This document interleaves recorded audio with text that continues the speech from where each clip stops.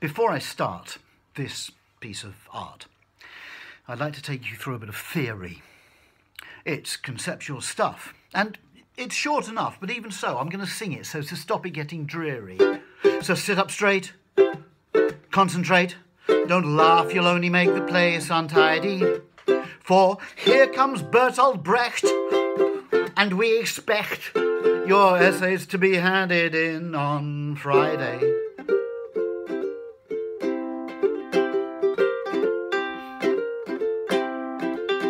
Karl Marx was a German fella. In 1867 he wrote a real bestseller. It's a capital work, packed with wit and wisdom, concerning economics in a capitalist system where the rich get fat and surplus value is expropriated by the proletariat,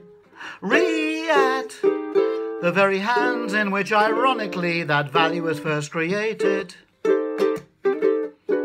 Which means that money is made by nicking it from those who generate it.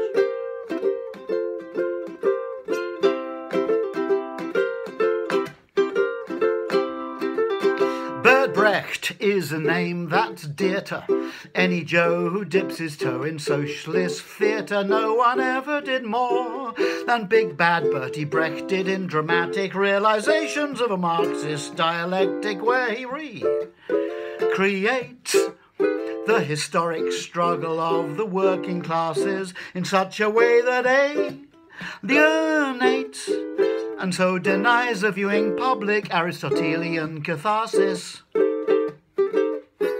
Which means that you lot ought to get up off your video watching asses.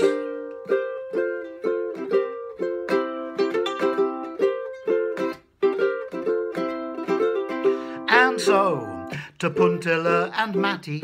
Matti is a working man and Puntila's a fatty, and it features some scenes of humorous behaviour performed against a backdrop of a mythic Scandinavia where the pine trees throng.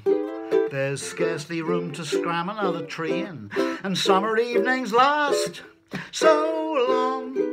And in scene one, Mr. Puntila discovers a human being. A human being. A human being.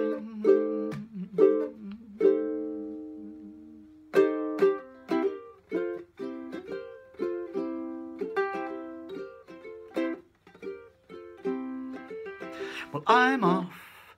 I think that's where we'll leave it. Puntila wants freedom, but it's tricky to achieve it.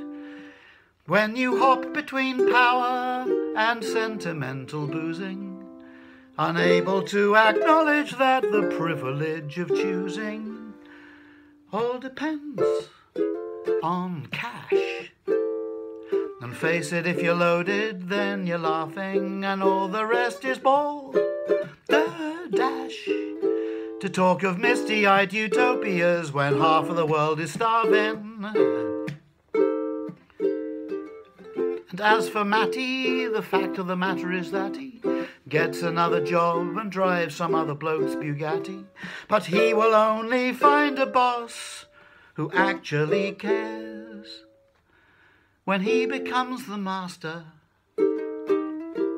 When we become the masters, when all of us are masters of our own affairs.